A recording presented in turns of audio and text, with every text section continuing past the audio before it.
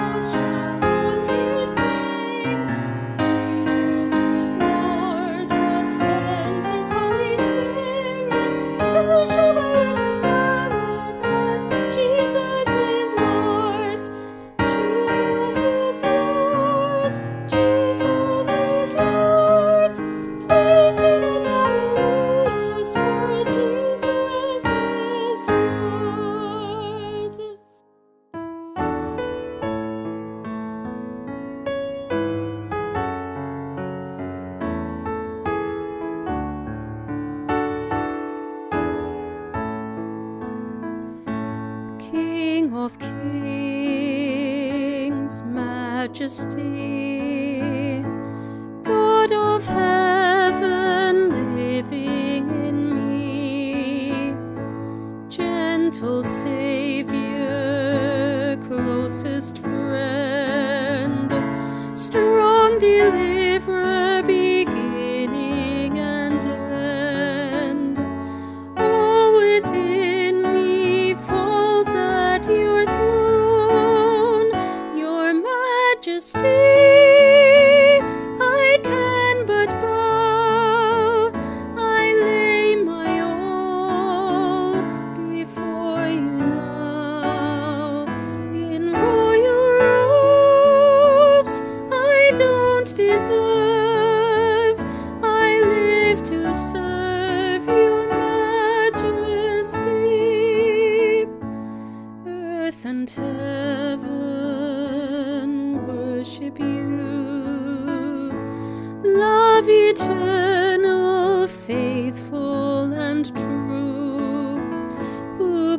brought the nations ransomed souls, brought this sinner near to your throne.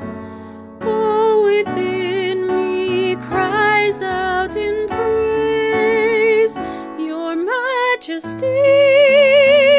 I can but bow, I lay my all before you now. In royal robes I don't deserve, I live to serve your majesty.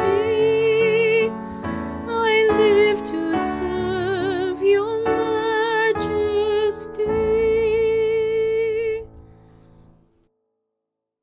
Now let's come before God in prayer. Let's pray.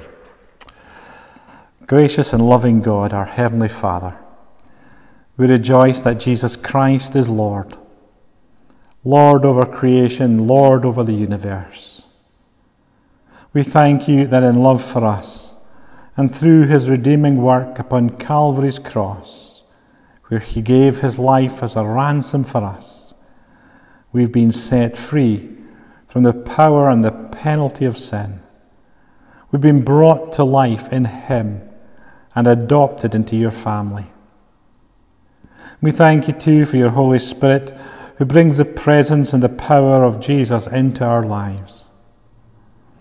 As we draw near to your throne this morning in worship, praise and prayer, we do so knowing that while we may come before you fully aware of our weaknesses, we come to a place of grace, mercy and help.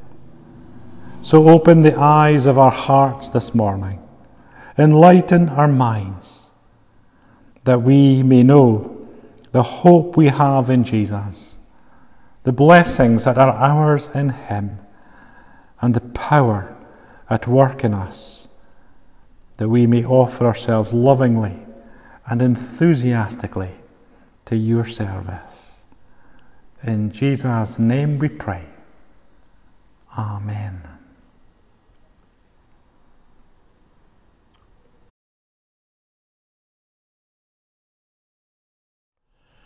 For this reason, ever since I heard of your faith in the Lord Jesus and your love for all God's people, I have not stopped giving thanks to God for you. I remember you in my prayers and ask the God of our Lord Jesus Christ, the glorious Father, to give you the Spirit, who will make you wise and reveal God to you, so that you will know him. I ask that your minds be open to see his light, so that you'll know what is the hope to which he has called you, how rich are the wonderful blessings he promises his people, and how very great is his power at work in us who believe.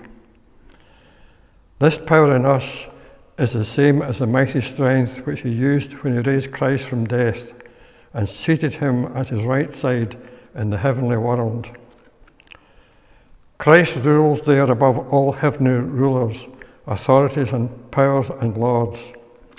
He has a title superior to all titles of authority in this world and in the next. God put all things under Christ's feet and gave him to the church as supreme Lord over all things. The church is Christ's body, the completion of him who himself completes all things everywhere. Well, we are looking at Paul's letter to the church in Ephesus, and last week we started to look at Paul's prayer to the believers in Ephesus in verses 15 to 23. And we noticed that Paul made two big asks of God, our Heavenly Father. Paul's first ask, you'll remember from last week, was for God to give these believers the Spirit who would give them wisdom and would reveal God to them so that they would know God better. Today, we're looking at Paul's second ask, which we find in verse 18, where he says, I ask that your minds may be opened to see his light, so that you will know what is the hope to which he has called you, how rich are the wonderful blessings he promises his people, and how very great is his power at work in us who believe. Paul prays that these followers of Jesus would get to know God better, but that every day they would grow in their understanding about God, but also in their relationship with God and their experience of God. So, 3 things Paul mentions here in this second ask: hope, inheritance, and power. Firstly, the hope. I ask, he says, that your minds may be opened to see his light, so that you will know what is the hope to which he has called you. Now, what is this hope to which we have been called? You know, every day our minds are presented with the values of this world, of a world which focuses really an awful lot on self and in the present, and thinks very little about the future and rarely about eternity. It's a way of life that Paul would describe here that leaves people spiritually dead, without hope, without God. So Paul prays here that the minds of those who belong to Christ would be opened so that they would know the hope they have in him. What is this hope to which God has called you? Well, it's the hope that comes from Jesus saying, I will never turn away anyone who comes to me, and that it is the Father's will that I should not lose any of all those he has given me, but that I should raise them to life on the last day. It's the hope of knowing that while we were spiritually dead because of our disobedience and sins, that God's mercy is so abundant and his love for us is so great that he brought us to life with Christ. It's the hope of knowing that we belong to his family. And it is anticipation of being presented to Christ, pure and faultless, without spot or wrinkle or any imperfection. That's the hope that we have in Christ. What about the inheritance? Paul prays, I ask that your minds be open to see his light, so that you will know how rich are the wonderful blessings he promises his people. What is our inheritance? You know, our inheritance is God himself.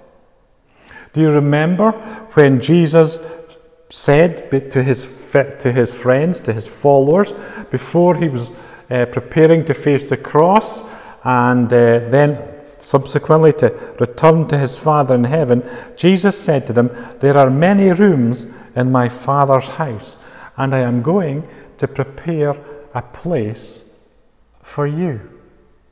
And after I go and prepare a place for you, I'll come back and take you to myself, so that you may be where I am. Our inheritance is to be with Christ. Our inheritance is him. To be with Christ. No wonder Paul can say in Philippians 1, what is life? To me it is Christ.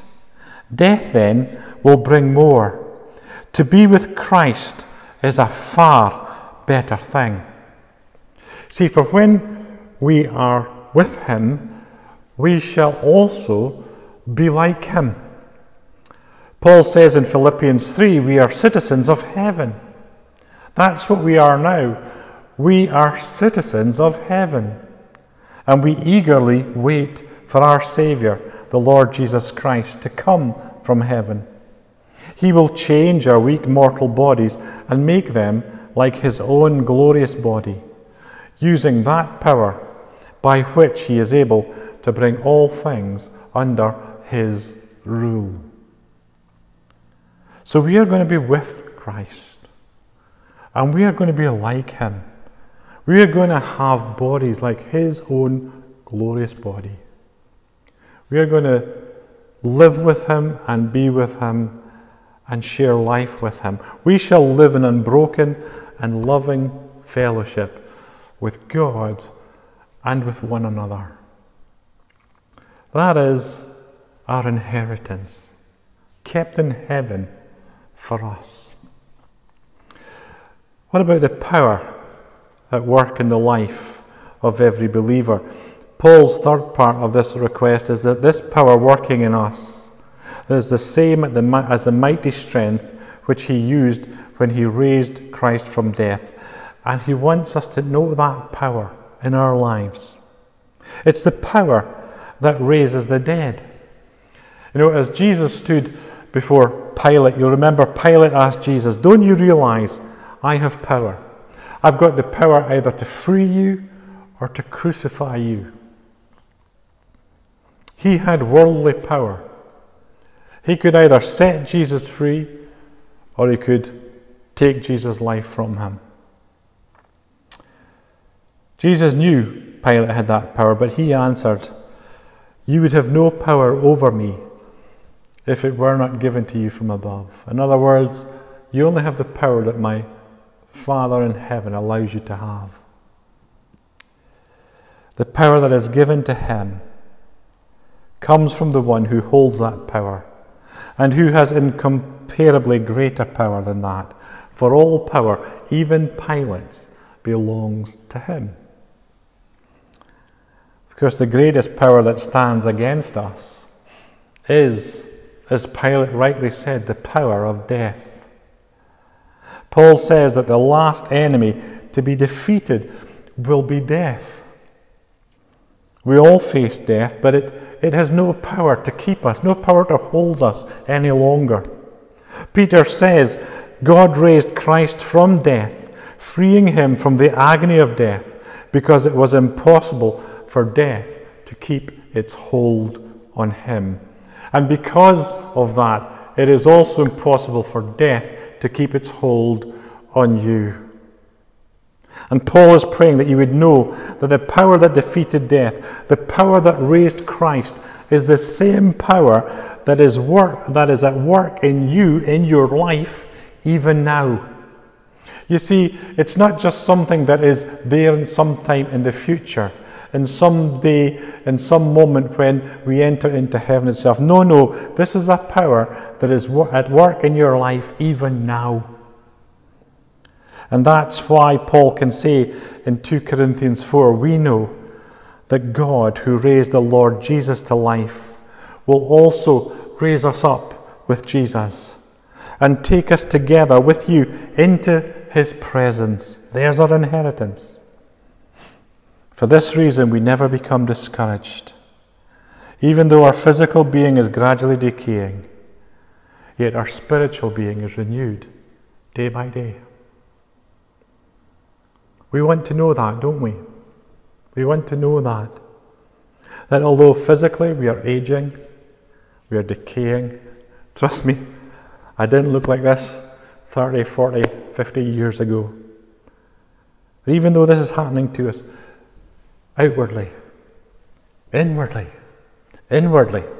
God is renewing us day by day.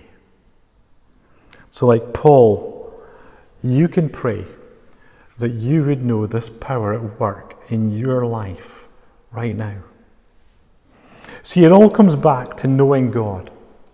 Not just knowing about God, but knowing of God and knowing of his work within you, his power within you, renewing you spiritually each and every day.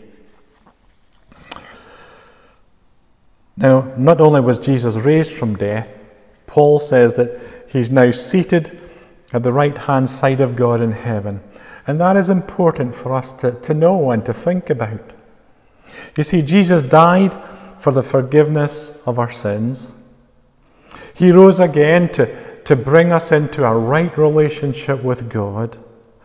And by his ascension, by his return to the Father in heaven, he showed the Father had accepted his sacrifice for sin once and for all, which means that you and I can know that we are forgiven and accepted and that God delights in us, his children, those who belong to Christ. And there's even more to it. Christ is seated at God's right-hand side. And what is he doing there? He is reigning, he is ruling over everything. God, says Paul, placed everything under Christ's feet. And he gave him to the church as the head of the church. For the church is the body of Christ. Jesus is even now, in this moment, organizing everything for the good of the church. He's the head, we are the body, and he is organizing everything good for the church. And the only way we can know that power in our day-to-day living, in our day-to-day experience, is for God to open our minds and our hearts and our lives to that power. And that's Paul's prayer. That you and I come to know this incomparably great power. The power of God that's in us. And to know that we can draw upon that power every day. Every day you're being spiritually renewed. Every day God is doing something new in you. Every day he is bringing his Spirit to bear upon your life, upon your circumstances, upon your experiences. Every day that power is there at your disposal. It's at work in you. From time to time, we sing the hymn which has at its heart the pronouncement, "Our God reigns." You know the hymn? But do you believe that? You see, when the world around you, and perhaps even the world within you, seems to spin out of control, you can still sing, "Our God reigns. Our God reigns." So here is Paul's second part of his prayer. First part, that we would know God. Not just know about God, but we would know of God. That we would experience God in our lives. That we would have those experiences where we would be able to say, yes, that was God. God was with me. God brought me through. God blessed me in this way. God lifted me up in that way. God encouraged me. God comforted me. God corrected me. God directed me. God healed me. That we would know the experience of God in our lives. In Christ. But also that we would know the hope that we have in him. The inheritance we have in him. And the power that is at work in us. Which is the same power. The same power that raised Christ from the dead. Seated him at the right-hand side of God. And which now rules and reigns over everything. May God bless you today. We bring before God our prayers for others. Let us pray. Heavenly Father, we bring before you now our loved ones, our families and our friends. You know them intimately and the circumstances, needs and concerns of each one. We name them now in the silence.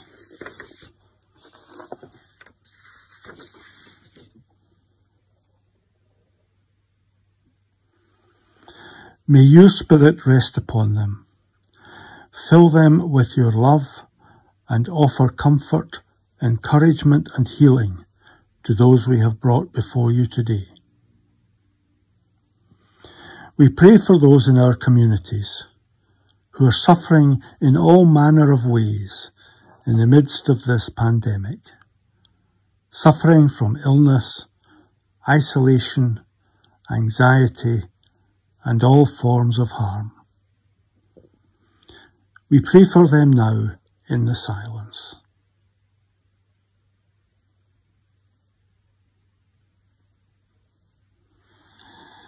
May your Spirit rest upon them.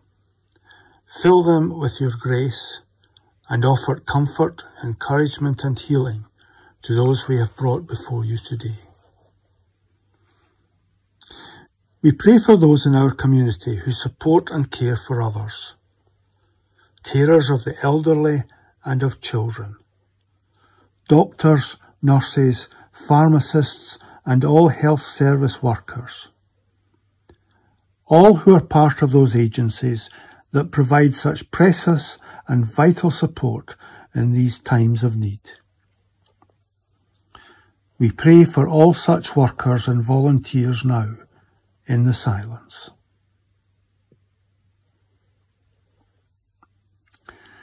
May your Spirit rest upon them.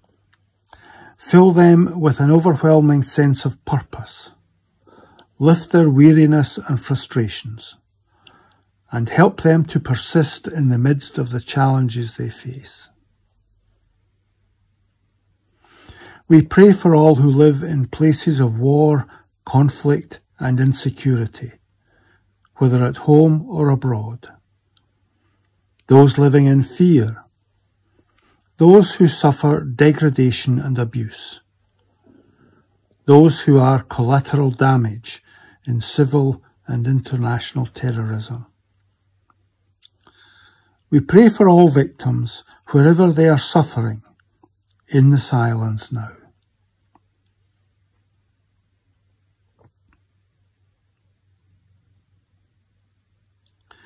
Faithful Lord, whose love never ceases, and whose mercies never come to an end, grant us the grace to trust you and to respond to the gifts of your love, new every day in Jesus Christ our Lord, in whose name we offer all these our prayers. Amen.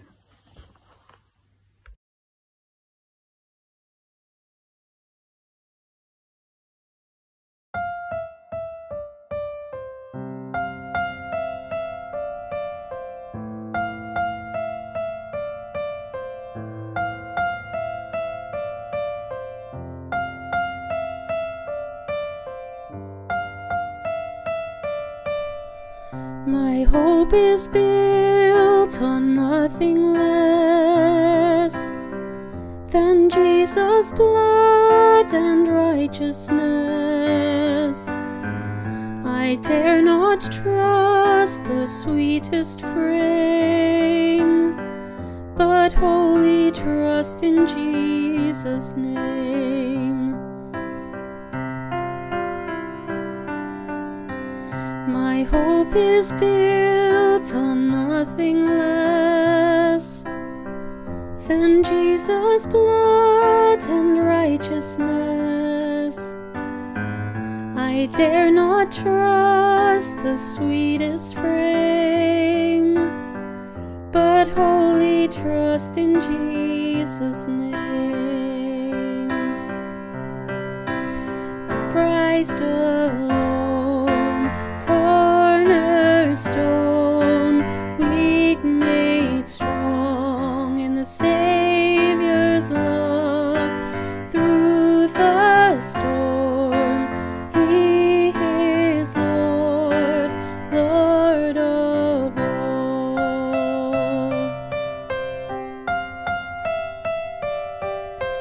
When darkness seems to hide His face, I rest on His unchanging grace. In every high and stormy gale, my anchor holds within the veil. My anchor holds within the veil. Christ alone, cornerstone, weak made strong in the Savior's love. Through the storm, He is Lord, Lord of all. He is Lord, Lord of all. Christ alone, cornerstone,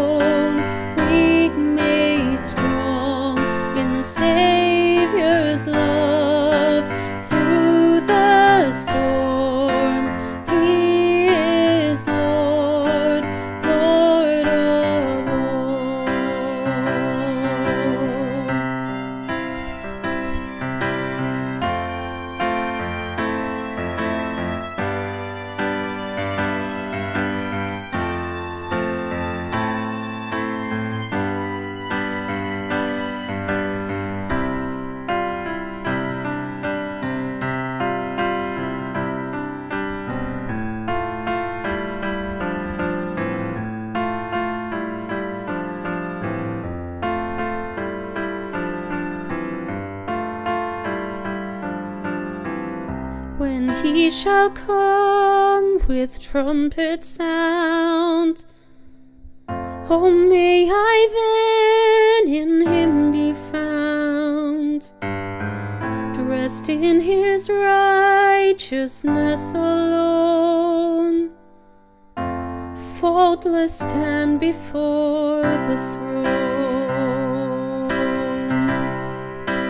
Christ alone, cornerstone, weak made strong in the Saviour's love through the storm. He is Lord, Lord of all. Well, thank you for being with us again today. Hope you can join us next Sunday at the usual time of 10:30 a.m. Until then, may the dying Saviour's love, the risen Saviour's power, the ascended Saviour's blessing, and the returning Saviour's glory be the joy and comfort of your hearts, now and forevermore. Amen.